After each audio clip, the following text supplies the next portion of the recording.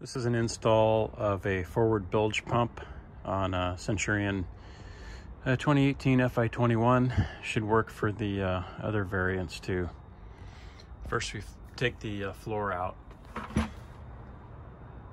There's just, depending on the boat, 6 to 10 screws, Phillips heads, and then you get access to everything under here. I bought this Whale Supersub 1100 pump, and this is not the automatic pump. I'm going to wire mine so that I can switch it on and off manually. I don't want it to automatically run. Anyway, got this 1.1/8" hose, bilge pump hose from eBay. You can probably find it at some hardware stores. Anyway, so this is going to run down the side here. This pump, I specifically bought it because it was low profile and it tucks right underneath the fuel tank. And then there's some baffles here under the fuel tank that will not allow you to go farther forward. There's no access, or I should say not enough access up there to get a pump in there.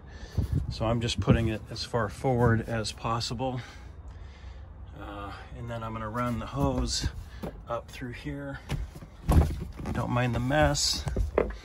And I found an extra overflow drain up here underneath the side with hose. Closer view of the ports. You can see the ballast drains, the black hoses.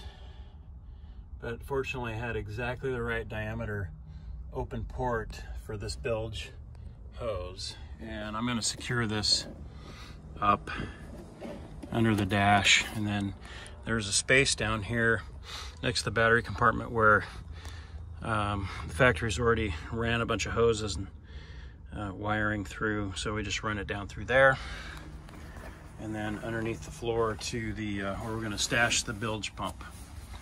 The hard part is going to be securing the bilge pump. I'm thinking that I can just back it up to one of those ribs and then zip tie it down, and it'll lay flat and it'll suction what usually is 10 to 15 gallons of leftover bilge water that the rear bilge pump doesn't take care of. So I've got the initial power set up here off the second battery, not the starter battery, because you don't want to run that one dead, starter. And I'm just going to run it down through the hole and take my fish tape. That's what this thing is called. It's kind of a coiled up mess, but you can run that up underneath the dash here and then go underneath the front seat and pull it up, and then you attach your power wire to it, pull it back toward you, and you'll need to bring 2 wires towards you away from the switch. So I found it was actually easier to go from under the dash here and to push the fish tape down along all these hoses and wires. If you stick your arm all the way down there, you can kind of feel where the wires go and shove the fish tape through that area. It's not easy, but it can be done. I've done it twice. On my last video with the Centurion, I put the wiring for the paddle wheel down through there, but it can be done.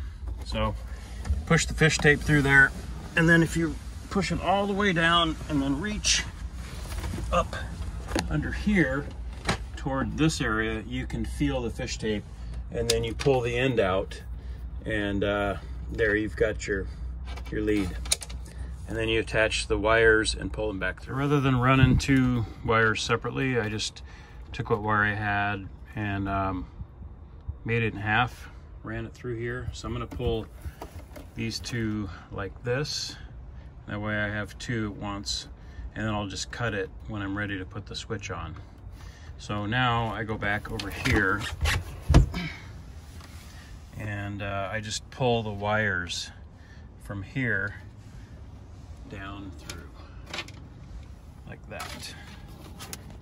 So I've got the power and the negative, the ground wired.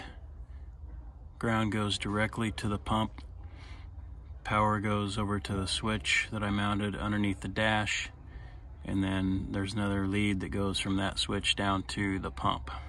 Well, the switch can go wherever you want. I decided to put it down here out of the way. The only chance of it getting turned on accidentally is if you're down here fooling with the heater vent. But I wanted it as far away from everything else as possible so that nobody else would mess with it.